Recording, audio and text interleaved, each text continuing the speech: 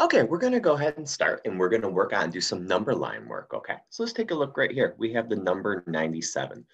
What number comes after 97? 98. And what number comes before 97 would be 90. Good. All right, let's take a look here now. We have 106. We're going 107, 108, 109. So what comes after 109 then? So we have the pattern 106, 107, 108, 109. Do we know what number this would be? Let's take a look. All right, let's go down more. Let's take a look here. What number is this?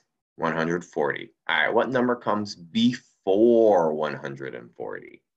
And the number that comes before 140 is 139. And what comes after 140 would be 141, 142. All right.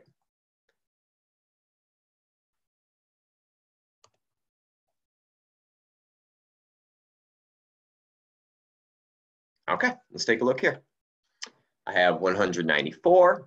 And count with me 194, 195, 196, 197, 198, 199. What comes after 199? 200. Now let's see if we notice a pattern. Ready? 200, 201, 202, 203, 204, 205, 206, 207, 208, 209. What number would this be then? I see a pattern forming, and we probably know the 1, 2, 3, 4, 5. So should it be 209, 210, 211, 212? All right, I want to go ahead, and we're going to skip ahead to, oops.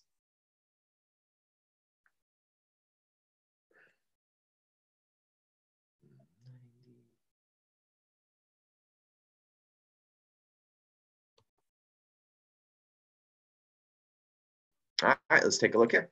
296, 297, 298, 299. What number do you think is going to be next? 299, 300, 301, 302, 303, 304. Good. All right, let's keep going.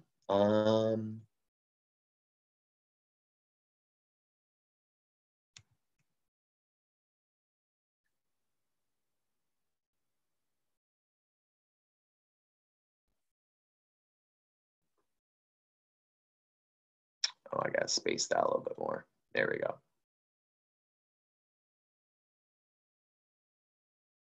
All right, let's take a look here now. I've got 996, 997, 998, 999. Now, what number comes after 999? It would be 1,000. Good job. And let's take these off and take a look.